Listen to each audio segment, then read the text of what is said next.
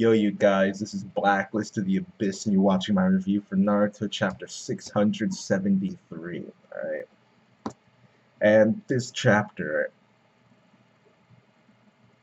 the first time I read it, I just didn't really know what to say. Because, on one hand, I was really disappointed at what happened with Guy. But at the other hand, by the time the chapter ended, I was pretty hyped for what was about to happen. So, I guess I'll just get the bad stuff out of the way first. Guy's alive, and he's not going to die. So, you know from last week, I'm just not happy about that. All right, I don't like it at all. But to be honest, by the time the chapter ended, I had kind of forgotten all about Guy. So, um, it's the fight, the stuff that got me pumped up and hyped up. You know, it started with Naruto. Last chapter, he kicked that the truth-seeking ball, as Madara calls it. He kicked that out the way.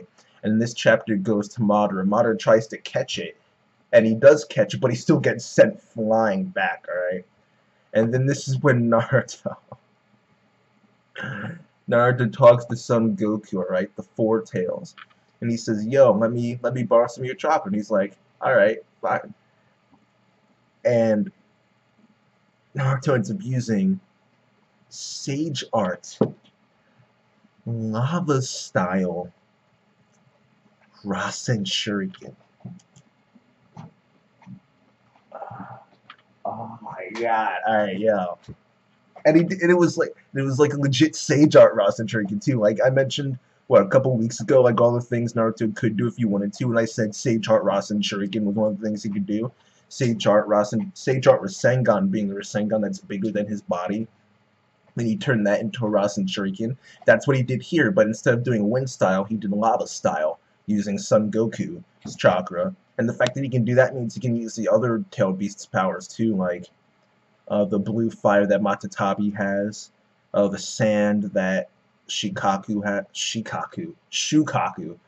Talking about Shikamaru's dad here now. Shukaku's sand or earth style, whatever. Water style of Isobu. I think that's the Three Tails. So he can use the abilities of all the tailed beasts. Maybe he can even transform into some. Like, I'm actually interested in this because how much? Well, I don't know how much chakra is necessary to transform. It shouldn't be too much, because when Naruto was training for Rasen Shuriken, he had a bunch of different clones, with each one having like equal chakra, so his chakra was split up into multiple pieces. And at different times, those clones were turning into the Nine Tails too. I mean, it only went as far as Three Tails, but still, you know, with all those clones, you would imagine the chakra was split up a decent amount. But still, it's hard to figure out exactly how much chakra you need to transform. But hey, he can create some shadow clones. Maybe he'll have some Nine Tails running around, some Eight Tails, Six Tails, Five Tails, Kokuo, one of my favorite tail beasts, along with Lucky Seven Chome. But that was really bad. I'm never doing that again. But you know, the point is that this got me hyped up. All right, Sage Art, Lava Style, Rasen Shuriken. Started off as a regular size Rasen Shuriken, then it grew to like the Sage Art size. He threw it. Madara tried to use Limbo on it, but Naruto dodged it somehow. Not really sure how he did that, but I'll just give Kishi the benefit of the doubt and assume that at some point he will explain that.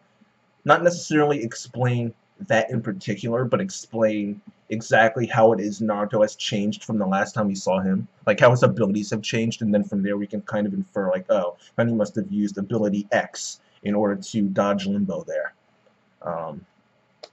Maybe since he's in Sage mode, maybe he can just like sense he can sense chakra. So maybe that allowed him to see the technique even though it's invisible and dodge it. Hey, maybe that's it right there. But the point is that he dodges Limbo. All right, then he hits Madara, boom, straight on, like he was a direct hit, critical hit. All right, this was a critical hit. It was super effective. All right, Madara got sent flying back, and then Naruto was just like burst, and then boom. All right, cut the whole tree in half. All right, that was epic. All right, that was epic. Imagine what wind style, what sage art wind style Rasen Shuriken would have done. The wind would have been going everywhere. Maybe when he used it on Kakuzu, Kakuzu's entire chakra network was destroyed. So I doubt it would do the same thing to Madara because it's just so strong. But still, it might hurt a little more than lava release. I don't really know because we can't really tell what it did other than cut the tree. But it was still, but I still thought it was awesome anyway. I guess that's a little bit of the fanboy in me. Whatever. After that, Madara, he actually hears the voice of someone or something telling him to absorb me in. Then later on saying that the tree was like the 10 tails and absorbed the 10 tails. And because the tree, the final form of the 10 tails was the tree, so Madara technically isn't the Jinchuriki of like he doesn't have all the 10 tails chakra because the tree is still there. Now he does, and once he absorbs that, you can see like his injuries heal and everything, So this is like the strongest Madara can get, I would assume. Right now, there's like final Madara mode. But as far as that voice is, the only thing I can only come up with two choices, one being Kaguya and the other being the 10 tails itself. Because the other tail beasts can talk, so maybe it was the 10 tails that talked to him. I mean, we've never heard it speak before, but we have seen it like observe situations before and like have actual thought, like not in the form of words, but like it was conscious of what was going on, and it could observe a situation and decide what needed to be done from there using logic. So it's not like it's stupid or like it's just like a brainless monster. It does have mental processes. So, and I'm referring to the scene where Naruto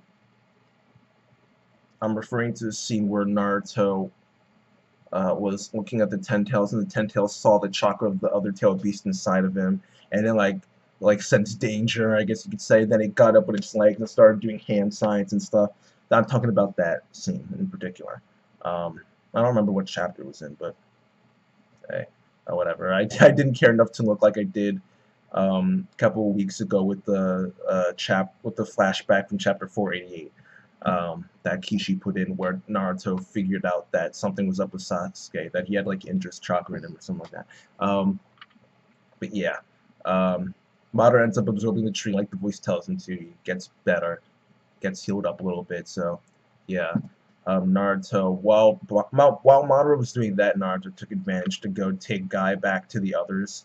And by the others, I'm not talking about like actually the others. I'm talking about like Gaara and Lee and Kakashi. The actual others like Hiruzen and Shikamaru, like the other rookies, and Tamari, not Tamari, Tenten. I mean. Well, yeah, Tamari, but Tenten I'm talking about. Like, she went to do. Isn't she supposed to be on her way there with the ninja tools or whatever? There are a lot of people who are just MIA right now.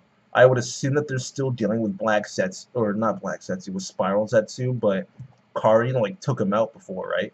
Unless it was just like a temporary, like I need to get past you, so boom. And like it didn't like actually hurt him, it just kept him busy long enough for them to get by.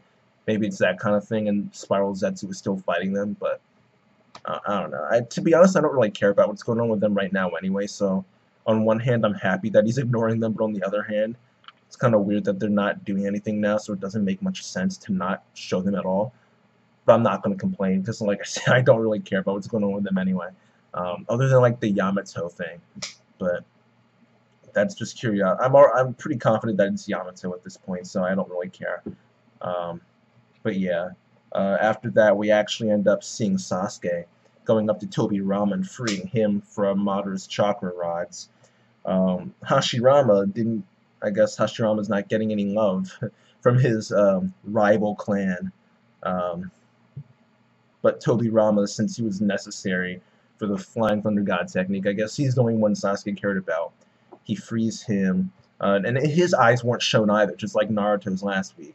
But Sasuke frees Tobirama, says he'll teleport him over to where Minato's seals are. And that's when Madara, I guess, finishes absorbing the tree, finishes absorbing the 10 tails, finishes healing, finishes everything he was doing, I guess. And he says that the time has come for everything to become one.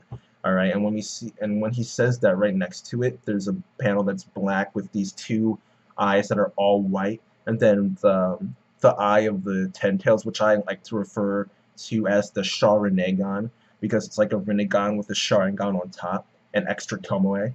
So I just call it the Sharingan, which I thought was pretty clever on my part, but I'm sure other people have called it that in the past as well. And I think in his video, Sawyer 7 Mage said something about like how he thinks Madara might have the Sharingan underneath his headband. But the picture that we saw had the Sharingan up here, but also had two eyes, and Madara only has one eye. So I'm not really sure if that's him. Maybe it's Kaguya. Assuming that Kaguya is like fused with the 10 tails or something like that. I'm not really sure. Like when you're thinking of people who it could be, because of her position in the past, Kaguya comes to mind instantly as someone who would not necessarily make sense, but make more sense than anyone else, to the point where she's up here, but everyone else is like all the way down here. So Kaguya is just the name that keeps coming up, and I would assume that this panel was her. It has to be either her or Madara, but I don't know. Maybe it was just for effect, and that. Oh no, it can't be just for effect because it had the Sharingan on there. So someone else is getting it besides Sasuke. Oh well, whatever. We'll find out eventually. All right. But after that, we see a scene of Gaara talking with Naruto, and he says, once you become Hokage, because it's pretty much a shoo-in now. I mean, he's like the strongest ninja in the world. Like, I can't think of a single person who could beat him. Well, I'm sure there are like random Akatsuki level people out there in the world, but who could give him a tough time. But other than like random Akatsuki type people out there, I'm not talking about Akatsuki members themselves. I'm talking about people who could end up joining Akatsuki had it still been around in the future. But because if there's some random guy who's like Hidan or like Kagsu who has some strange unique power that would be good enough for him to make it into Akatsuki, then he might be able to pose a challenge to Naruto. That's what I'm trying to say. As far as like actual characters that we know about, I can't really think of anyone who could stand up to him, except for maybe Killer B, but he's MIA right now. He should be dead, but I don't know. I don't know what's going on with Killer B right now, but whatever. Anyway, Gaara ends up telling Naruto, once you become Hokage, we should exchange cups of sake together. We should drink cups of sake together. And that's just like a Japanese thing. Essentially, it's when two people, their bond strengthens, and they become something more than friends. Don't take that like in a gay way or anything like that, because that's not what it means at all. One series that does this a lot is Nura Rise of the Yokai Clan, aka Nurario no Maga. And in that series, the main character, Rikuo Nura, controls this group called the Night Parade of 100 Demons. And whenever a demon joins that night parade, they drink sake with him in order to show that they are becoming, they're joining his family, so to speak. Joining his family, and they're just showing their loyalty to him, pretty much. We've seen it in One Piece as well, where Luffy, Ace, and Sabo drank sake to become brothers. So it's that kind of thing. So Gaara and Naruto are essentially going to become brothers. It means their bond is like really strong, essentially, which was fine. I mean, it was kind of random. But I mean, it's fine. I have no problem with it. It makes perfect sense after everything that the two of them have been through together, the effect that those two have had on each other's lives. It makes perfect sense. I'm surprised they haven't done it by now. But yeah, after that we see a scene of Obito and Sakura. Obito makes a request of Sakura, and he says he's not making this request as an ally, but as an enemy. And I would assume he wants her to guard the Rinnegan for Madara, because I mean, maybe he wants to ask her to heal him, but I doubt that. No, why? That wouldn't make sense. Ask that as an enemy wouldn't make sense. So, um, maybe to prevent Madara from getting the Rinnegan.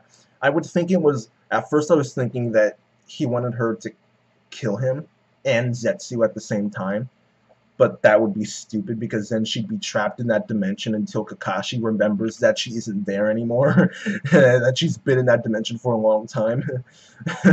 So she'd be stuck there. Maybe she's gonna implant the Rinnegan into her own head. Hey, that'd be kind of funny actually.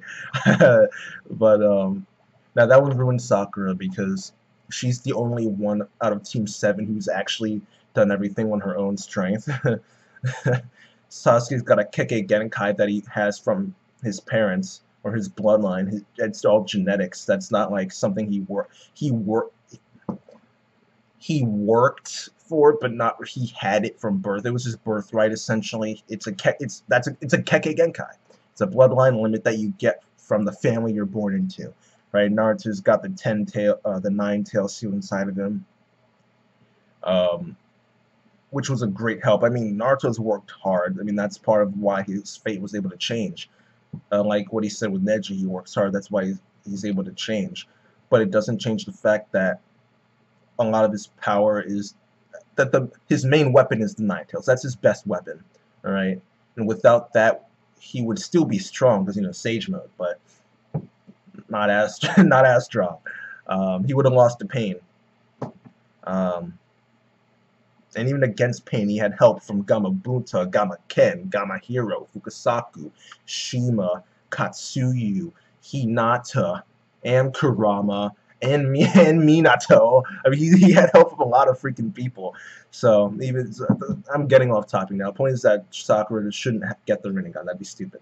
But I think that his request is for her to prevent Madara from getting the Rinnegan. I don't know, but why would he ask that as an enemy though? That's stupid. I don't know. Whatever. I'm spending too much time on that.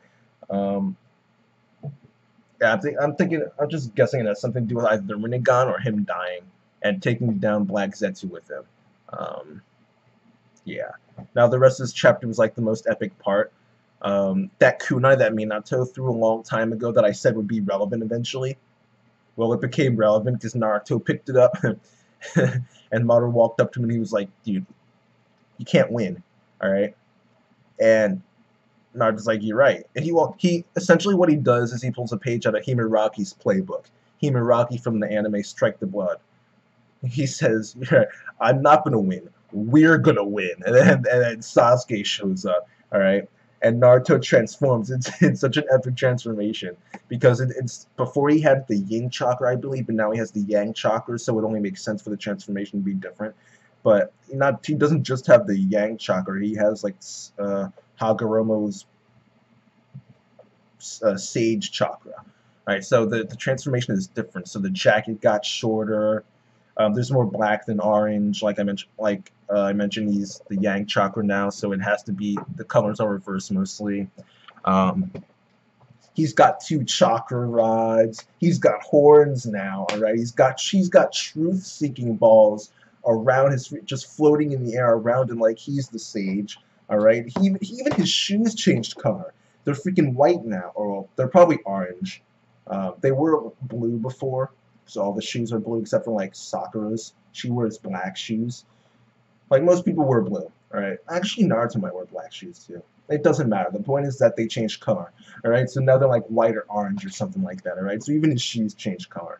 And he's got the kunai in his mouth trying to do his best Zoro impression. But not too much Zoro, because if he had a long sword like Zoro instead of a kunai, then it would take away from the rest of the outfit. So he had to get a decent amount of Zoro, but not too much Zoro, you know, so to distract from everything else. So that was cool. Right, kunai in the mouth, the horns, the new look, the truth-seeking balls in Yontone Jutsu, Yin and Yang Jutsu, Light and Dark Jutsu. It goes by a million names, but doesn't matter. All right, it's just awesome. All right, that's the point. It's awesome. All right, and then after that, we see a close-up of Sasuke's face. All right, and one eye. One eye is the Sharingan, right? His left eye still, but the other eye is not the Rinnegan, but the Sharingan. Alright, the Sharingan. Alright, Madara said, one has the Senjutsu of the six paths blossomed within him, and the other has awakened the Rinnegan, which is not true, it's the Sharingan. Alright, but, whatever. Alright, and Madara says, oh, you two have those two powers, but I have both of them. Alright, which is not true because, first of all, unlike Sasuke, Madara only has one eye. And that one eye is the Rinnegan, while Sasuke has two eyes, one of them being the Eternal Mangekyo Sharingan, and the other being the Sharingan, which it will be actually pretty cool if the Sharingan turned into the Eternal Mangekyo Sharingan. That'd be pretty cool. I don't mind Sasuke getting the Rinnegan because he needs it to be remotely close to Naruto. The main thing I was worried about when it comes to Rinnegan was if Naruto got it. Alright, that was the main thing I was worried about. People have been saying for years that Sasuke is going to get the Rinnegan because how else can he compete with Naruto? Alright, so I accepted that a long time ago. I was just afraid that Naruto was going to get it, so he didn't. So that's good. So now I'm fine with it. The Sharingan was a nice twist, though. That I truly did not see coming. That it would be the Ten Tails' eye. But hey, maybe that panel from before was in fact Madara, and he actually does have the Sharingan underneath his headband thing. Maybe. But and that's how the chapter ends. Madara says this is going to be the final fight, which in reality it's like the sixth final fight of this saga, I should say. First Obito and the Tail Beast versus Naruto, Killer Bee, Kakashi, and then Guy. Then the second final fight once Madara showed up. Then the third final fight when the Ninja Lion showed up. Then the fourth final fight when Obito turned into the fourth stage of the Six Paths. Number one was Hagoromo, then Madara was the second, Nagato was the third, so Obito would be the fourth. And the fifth time would have been when Madara transformed into the Sage of the Six Paths again. Well, he was already a Sage of the Six Paths for a fifth time. Once he came back at Tensei because he had the Rinnegan. Oh, I guess that would make Obito the fifth and not the fourth. It doesn't matter. The point is that when Madara became the Jinchuriki of the Ten Tails, that was like the fifth final fight. Now this is the sixth final fight. Now that Naruto and Sasuke are back, so yeah. I actually think this will be the final fight, though. Not like all those other final fights. I think this legitimately will be the final fight, unless Chojuro shows up. That the only guy in the entire series that isn't there right now. He was in like he wasn't a child like Konohamaru or someone. Like someone who was actually a part of the war and is not there right now. Someone who was a part of the war and still alive. Who's not there right now. He's like the only one, right? Chojuro being the one guy remaining in the Seven Swordsmen of the Mist, the guy who is one of the Mizukage's retainers, the dude who was fighting Black Zetsu before and dominating him, that dude, he's like the only guy not there. So it'd be funny if he showed up. I'd be laughing. I'd be laughing if Anko showed up too. That'd be hilarious. Since Anko is one of my favorite female characters in the series, which is a shame since she never gets screen time. But whatever. Yeah, I'm just rambling now. I liked the chapter overall. The guy stuff was disappointing, and there wasn't really much story progression at all. But the parts of the chapter that the parts of the chapter other than the guy stuff were great. They were awesome if you care about like Naruto. Like if you don't care about what's going on right now, then you're just gonna say, okay, whatever, it's just another power up, blah blah blah, don't care. Alright, and that's perfectly reasonable. right? I know I did the same thing last week with One Piece. I was like looking at the scene with Usopp, thinking like I don't really care about Usopp, so I don't care about this scene. It's just, I just don't care. It's stupid. All right. So that's probably what you're thinking about this chapter if you don't care about what's going on in the series right now, which is perfectly reasonable. All right. It's perfectly understandable. But if you do care, then you thought this was awesome and you probably fanboyed it. All right. So in that sense, I'll give this chapter an 8 out of 10. Um, which had it not been for the guy stuff, I would have given it a 10.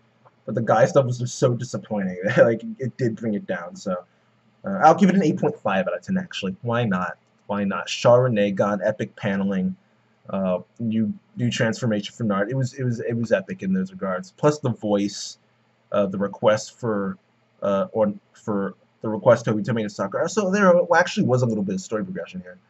Yeah, I'll stick with an 8.5 out of 10. That's it. This review is going on for too long, so I'll just end it here, you guys.